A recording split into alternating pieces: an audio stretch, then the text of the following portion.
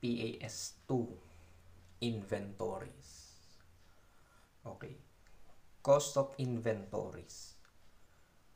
Cost of purchase, cost of conversion, and other costs incurred in bringing the inventories to their present location and condition. So, yung cost ng inventories, itong tatlo yung laman. Unahin natin yung cost of purchase. So, yung cost of inventories, ang composition niya, una, yung cost of purchase. So, ano ba yung mga nasa cost of purchase na cost ng inventories? Letter A, purchase price. So, purchase price, ito yung price na naka-indicate dun sa vendor's invoice. Purchase price. Letter B, import duties and irrecoverable taxes. Okay, ito kasing import duties na to and irrecoverable taxes. So, mai-incur to kapag ang inventory mo ay galing from other countries papunta in the Philippines. So, itong import duties na to, nai-incur mo siya kapag ang inventory mo ay import. Meaning, yung inventory mo galing sa ibang bansa, pasok sa Pilipinas. So, ano ba yung import duties na yan? Ang import duties, ito yung mga taxes collected on imports by customs authorities. So, kapag bumibili ka ng inventory from other country, papunta sa Pilipinas, kapag nag-i-import ka ng inventory, meron kang babayarang import duties, which is nakabase ito sa value ng inventory na binili mo. And, bakit nga ba meron pang import duties? Ang purpose kasi ng import duties, syempre, ito ay taxes na binabayaran mo kapag ikaw ay nag-i-import at kapag may taxes ka na binabayaran, additional income sa government. So, yun yung isa sa purpose ng import duties. Additional income para sa government. And ang isa pang purpose ng import duties, ine-encourage kasi ng import duties na yung mga company na instead mag-import para maiwasan nila magbayad ng import duties is bumili na lang ng mga locally produced goods. Kasi yung mga locally produced goods, pag bumibili ka nun, purchase price lang normally ang babayaran mo plus handling cost. Yung mga locally produced goods, wala naman yung import duties. So, walang extra cost kang babayaran kapag locally produced goods yung mga binibili mong inventory. So, yun yung isa sa mga purpose ng import duties. Ine-encourage ang mga company na bumili ng locally produced goods. Kasi kapag bumili pa sila from other countries, pag nag-import pa sila ng inventory, magbabayad sila ng additional taxes, which is import duties. Next, freight, handling, and other costs directly attributable to the acquisition of finished goods, materials, and services. So, freight, na-encounter nyo na to sa basic accounting. Diba, pag nagko-compute tayo ng total goods available for sale, tandaan nyo pa yung formula. Beginning inventory, plus net purchases, plus freight in. Kaya kasama siya sa cost ng inventories. Handling and other costs directly attributable to the acquisition of finished goods, materials, and services. So, yung mga inventories kasi, merong mga type ng inventory na nangangailangan ng special na handling procedure. Kumbaga, hindi mo siya basta-basta lang pwedeng ilagay sa kung saan-saan. Kumbaga, yung iba nangangailangan pa ng dapat ilagay mo siya sa gantong room temperature. Dapat yung handling mo ay maayos. May mga special procedures pa sa handling. Nagiging parte rin siya ng cost of purchase. Nagiging parte rin siya ng cost of inventories. Trade discounts, rebates, and other similar items are deducted in determining the cost of the purchase. So again, itong trade discount na encounter nyo na to, basic accounting. Trade discounts, ito yung mga discount na na-avail ng buyer kapag bumibili siya ng mga bulk, kumbaga bumibili ng inventory on a bulk basis, kumbaga bulto-bulto. May na-avail niya yung trade discount and rebates. Ang rebates naman, ito naman yung mga discount given on a time of purchase. So, halimbawa, bumili ka ng inventory. And, nung time ng purchase, nung time doon na bumili ka ng inventory, binayaran mo na rin agad. And, binigyan ka ng vendor mo ng discount. Kasi, binayaran mo siya agad at the time of purchase. Yung discount, yun yung rebate. Cost of conversion. Letter A, direct labor. Letter B, production overhead or manufacturing overhead or factory overhead. Ang cost of conversion, ito naman yung sa mga manufacturing business. And kapag manufacturing business ang entity, sila mismo ang bumubuo ng product na binebenta nila sa customers. Sila mismo yung magmamanufacture ng product na ibebenta nila sa customers. And yung para makabuo sila ng product, kakailanganin nila ng direct labor and production overhead. Ang direct labor, ito yung mga sweldo or yung mga compensation ng mga workers na directly gumagawa ng product. And ang production overhead naman, ito naman yung mga production costs na related sa pagbuo ng product, mga production costs na related sa pag-manufacture ng product na hindi direct labor at hindi direct materials. Ang inventory cost or ang product cost kasi ng mga manufacturing business, ang composition niya is yung materials, labor, which is ito yon, direct labor, and yung overhead, which is production overhead.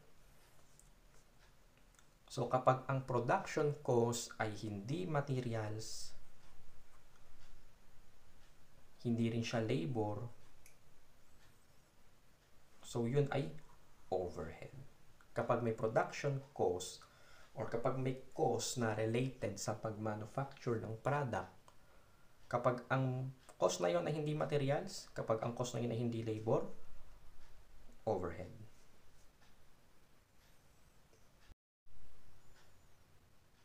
So, pag manufacturing business kasi, kapag para ma-convert mo yung materials, yung raw materials, papunta sa finished goods, kakailanganin mong i-convert yung materials sa punta sa finished goods, mag-i-incur ka ng conversion cost or cost of conversion, which is composed siya ng direct labor and overhead, production overhead. Other costs.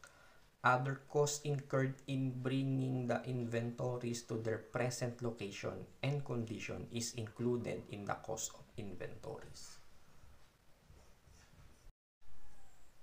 The following costs are excluded from the cost of inventories. Letter A, abnormal amounts of wasted materials, labor, and other production costs. Okay. Normally naman kasi sa accounting, basta abnormal waste or abnormal loss, charge agad yan sa loss account kapag abnormal amounts. Hindi yan nagiging parte ng cost of inventories. Storage cost.